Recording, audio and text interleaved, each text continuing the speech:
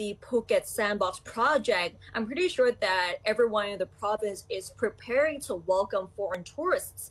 And recently, a command center, which is called the EOC Phuket Sandbox, has been set up on the resort island with 70% of its equipment installation complete. Phuket will be the first province to welcome fully vaccinated foreign visitors without quarantine from July 1st, according to the government. The center will be up and running in the coming days, according to the Energy Minister Supathanapong Pannichao, Tourism and Sports Minister Pipat Rachikiprakan, and Phuket Governor Norong Wunsiu, who met with local authorities to discuss final preparations.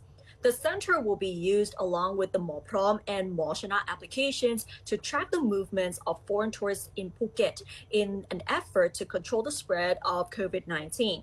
Tourists will be required to install one of the apps upon arrival. If an infection is found, the information will be sent to health investigators so tourists can seek treatment.